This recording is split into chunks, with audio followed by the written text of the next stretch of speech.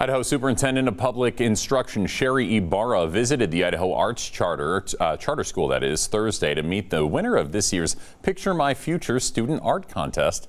11th grader Jaanai Guajardo's, I believe, drawing depicts a drowning hand reaching up towards another hand reaching down from the sky. The junior wants to be a psychologist so she can help people living with mental illness.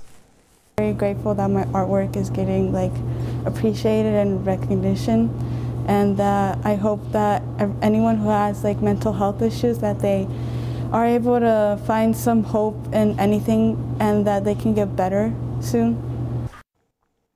The State Department of Education will display the work at its headquarters in Boise and on its websites.